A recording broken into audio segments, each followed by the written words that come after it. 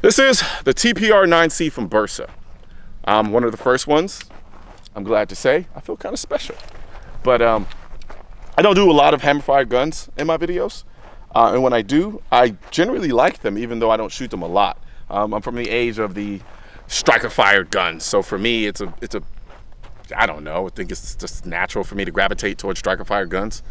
But I gotta say, this is rather unique. It's a little bit different. It's a little bit of a different setup. As you can see here, you got safety, right? Cock back. Safety activates as a decocker, and then you have and that kind of disengages the trigger. And then on top of that, then you get a full, that's your double action. Actually pretty smooth, really smooth actually. Then rack it, and we got the single action. That's your wall right there. And then sure, damn, holy shit, that reset is short as hell. So let's shoot this thing.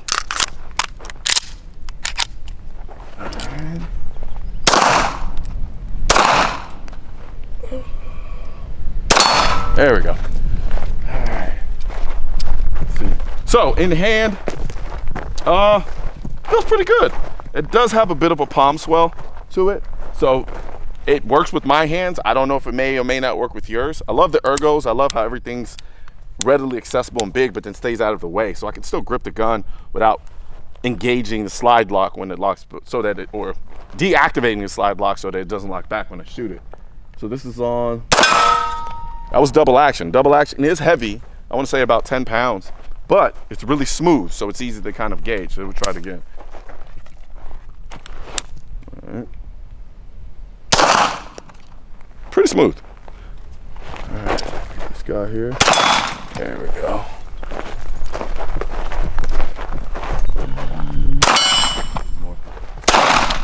I gotta say the trigger is really nice, especially in single action, and that reset is incredibly short. Also, recoil. Where is it? Because it's not here. Usually with guns this small, I mean, you expect there to be a lot of recoil, but this one doesn't. But then again, this is a metal gun. It isn't polymer, so a lot of that weight is absorbing a lot of that recoil, but then the gun doesn't feel overly heavy as well. So it's a beautiful balance, if you ask me. All right, I'm always trying to shoot these impossible angle shots. There's this guy right here.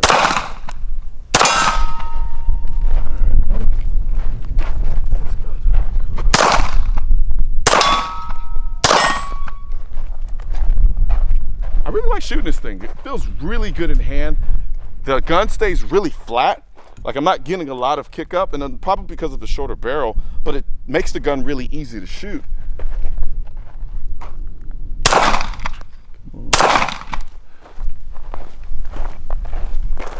Like, this is.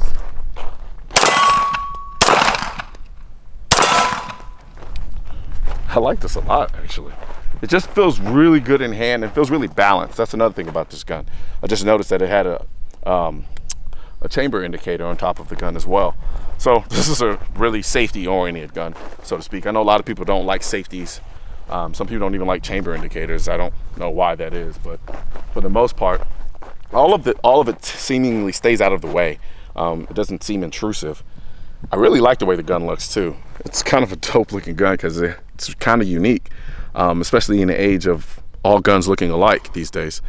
So take a look at that bad boy there. I just wish I had more rounds. I think I'm running for like 13 rounds. I only have 2 rounds left. Let's see. Let me see if I have any more ammo in my pocket. Ah, what do you know? Some goodies. All right, so I'll set this down. You guys can take a look at it while I load up some more rounds. The gun is pretty feature rich. You know, like you have the safety decocker, you got chamber indicator.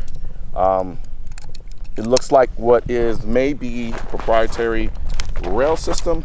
I may be wrong. I literally just brought this out and just started shooting it, didn't look into any of the info, but it looks proprietary to me. But it may not, may be wrong. Like I said, the trigger is awesome. The grips are interesting. They're very smooth. So for someone looking at this gun from a carry-oriented perspective, I think they'll like it a lot because it's not going to do much in the way of ripping up your shirts or being really scratchy against the body if they decide to carry this thing.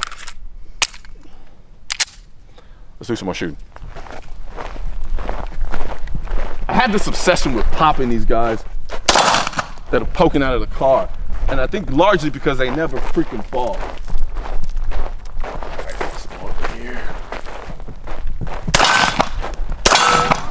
There we go. Oh, this guy. See them there? Guys sitting.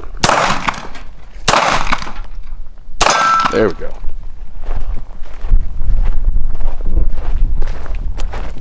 This gun's actually pretty fun to shoot. I'm not gonna lie, I was a little worried that I might get some hammer bite from the gun, considering that the beaver tail is not that extensive or elongated. But so far I haven't had any issues, and I usually always get hammer bites on guns that don't have elongated beaver tail. So I'm happy to say that my hands are not bleeding. We're out. So that's my first mag for the TPR9C from Bersa. Really soft shooting gun, really flat shooting gun. The trigger is really nice, especially for a double action single. First pull is really long. The single action is short, very short reset, and really smooth as well with a definable wall. And you know how much I'm obsessed with having a definable wall. As you can see here, there's no question, that's where that wall is. And then it breaks, and then boom, just like that, there's the reset. The controls are really beefy, which I like because I can actuate them really easy, but then at the same time, they stay out of the way. So I can really just shoot the gun and not have to worry about accidentally engaging it. The slide lock, same way. I tend to ride the slide lock.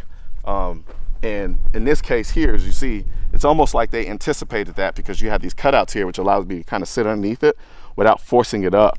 And so I can still get my lock, I can still get the slide to lock back. And at the same time, it doesn't, even though they're big, for some reason, it still doesn't, I don't find myself sitting on top of it, preventing the gun from locking back like I do on a lot of HKs, unfortunately.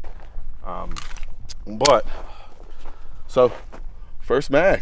I gotta say, I'm color me impressed. I want to shoot it. I want to shoot it a lot more. I didn't really want to do too much talking in this video because there's something about this gun that's kind of fun to shoot, and I think it's because the gun is so unique. It can get a little redundant with a lot of guns because they all tend to mirror each other a little bit. It's kind of like the fashion industry. They all just kind of steal from each other. But this gun is definitely a unique gun that I think a lot of people are going to appreciate. It's a good looking gun. It's a cool looking gun. Like I said, it does have some heft to it, but not so much so that you would absolutely not think about carrying this. And the gun is just really soft to shoot. And for those people who are safety oriented, who like to have safeties and like having different measures in place to prevent accidents, so forth and so on. And like I said, you got the big safety lever, which is a decocker. You got the chamber indicator. I mean, you're good to go. And not to mention it's ambidextrous too as well. So it's a sweet little package, sweet little gun. The sights are pretty dope too. Your typical 3-dot sights. You can't go wrong with that, quite frankly. But there it is, TPR9C from Bersa.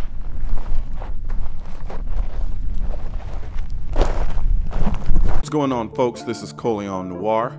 If you like what you saw in this video, be sure to hit the subscribe button that should be located on the bottom left portion of the screen.